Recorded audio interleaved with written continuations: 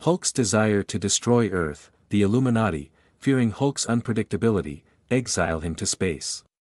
On Sakaar, Hulk's new life ends tragically with the death of his family.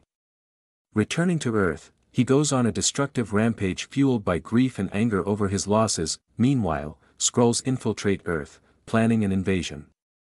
Hulk, desperate to end Earth's suffering and believing himself responsible for the destruction, calls Galactus to destroy it. Silver Surfer obliges, leaving Hulk as Earth's sole survivor. Unexpectedly, Galactus makes Hulk his herald, erasing his memories. Hulk becomes a cosmic servant.